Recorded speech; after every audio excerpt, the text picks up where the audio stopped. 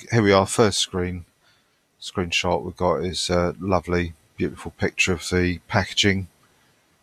If I move on to the next screen, so again, some more. You can see these are computer-generated images, marketing images of the top of the chip and the bottom of the chip. And the thing to notice is that the die and well, not the die, but the chip itself is not rectangular. It's sorry, not square. It's rectangular in dimensions.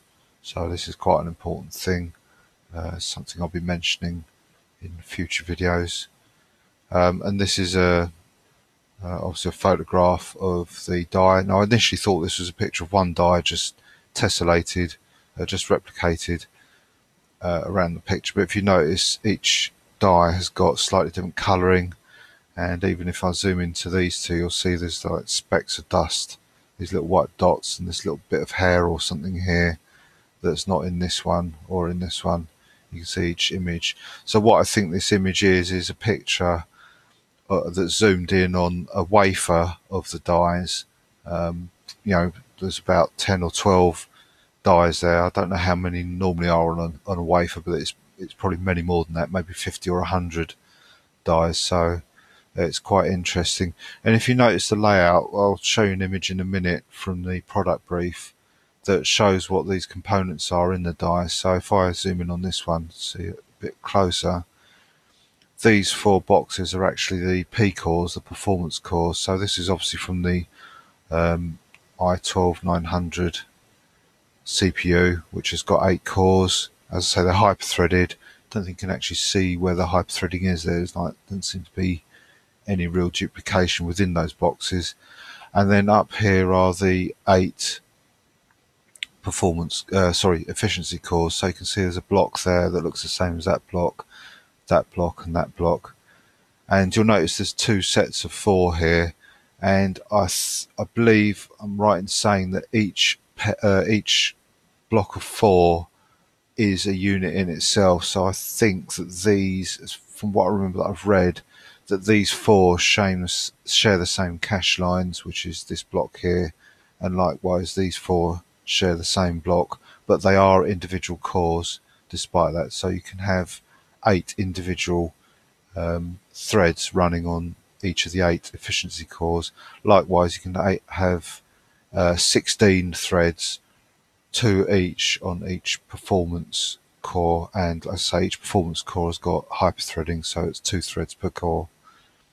And then there's other bits here for the GPU and thread director, and I think this bit here is the PCIe lanes, the interface to the outside world.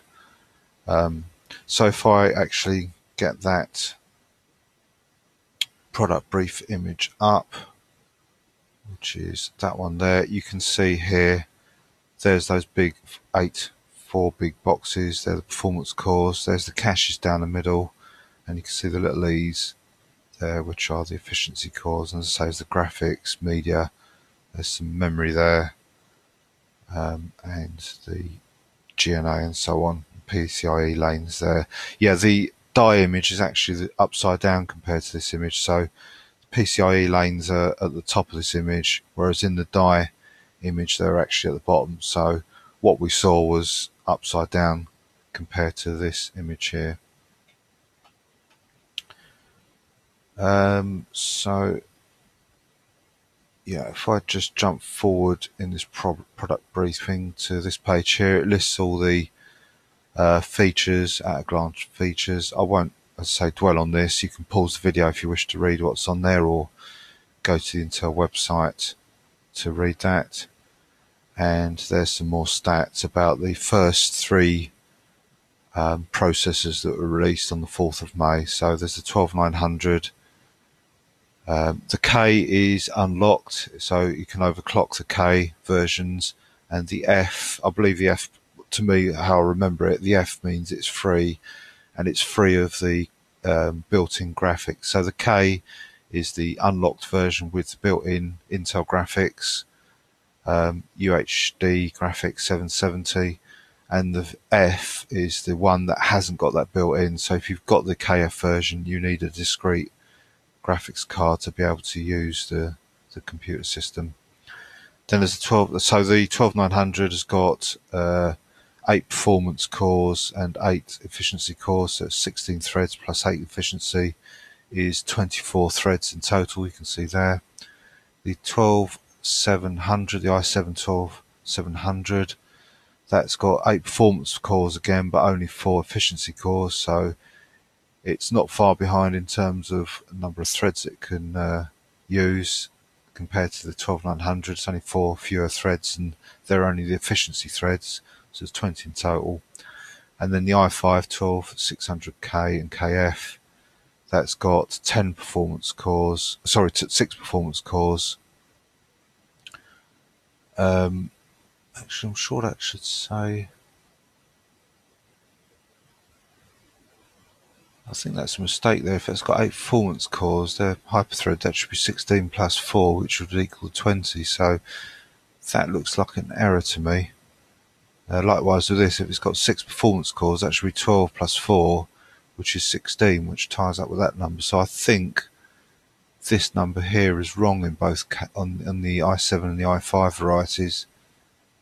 But you'll have to check that. If that's of concern to you, you're looking at either of these two, it'd be worth looking into that. And also you'll notice the base frequency and the E-core, the performance and the E-core frequencies are different across the range, as well as the upper frequency. But apart from that, the cache size, the level 3 cache size is different. Apart from that, the processors are identical. So that's the product brief. I've got something here about the chipset, some details about the chipset.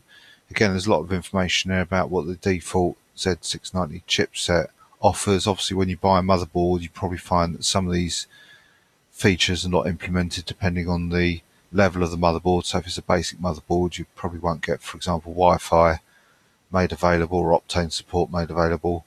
But obviously in the upper ranges, you will get more of these features enabled.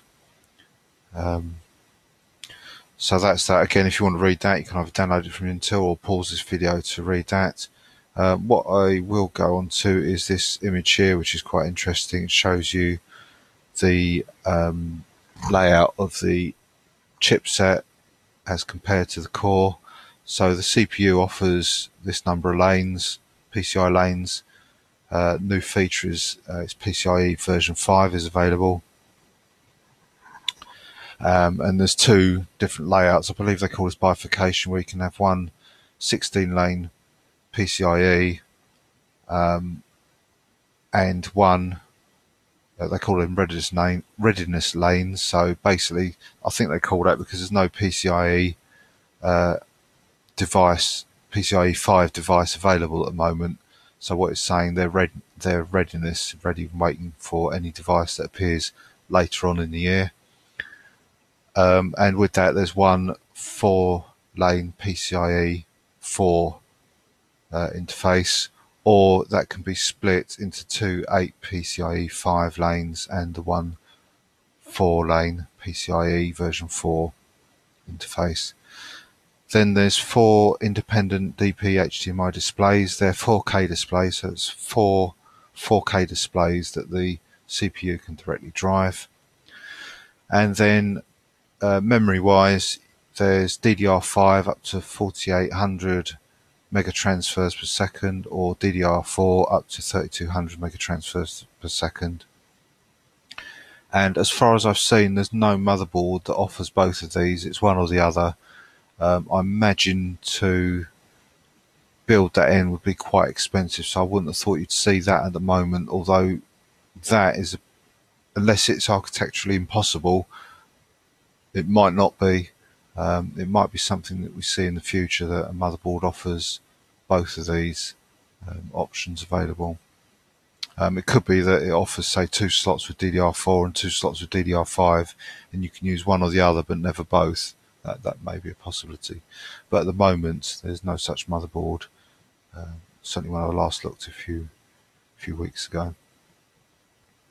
And then we've got PCIe Express 4 from the chipset. So there's up to 12 lanes there, 16 lanes with PCIe 3, 8 SATA 6 gig ports, and they can each be disabled as well from the chipset. And then we've got a numerous number of USB ports. You can see it says 4 by 3.2 Gen 2 by 2 ports, 10 USB 3.2 2 by 1 ports, 10 USB 3.2 1 by 1 ports, and 14 USB 2 ports. Now, I can't think that I've seen, when I was looking for my own motherboard, I can't remember seeing any motherboard that had all those enabled, but obviously that's a possibility. And obviously the motherboard manufacturers can pick and choose what they want to supply.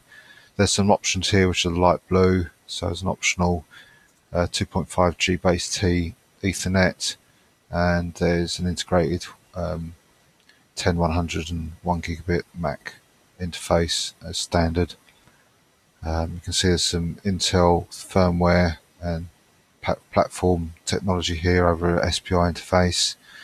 Wi-Fi available, the RAID options, high definition audio and sound, Intel Smart technology. I believe the chip is the Realtek 4080 off the top of my head. I think it is. It's slightly better than the previous version, which I can't remember what version that is. It's slightly better, but it's not a great deal of a jump. And then optional Optane interface as well. So that's the sort of layout. So you can see that what's important, the memory directly into the CPU, or the CPU's got access to memory directly, obviously, and a couple of PCI lanes as well as the HDMI support. Obviously, this HDMI support won't be available if you plug in a KF version chip. It would just be redundant because the chip hasn't got that capability. But obviously the motherboard will support it. It's just that if you buy a chip with KF, it won't be enabled. So that's the basic sort of overview.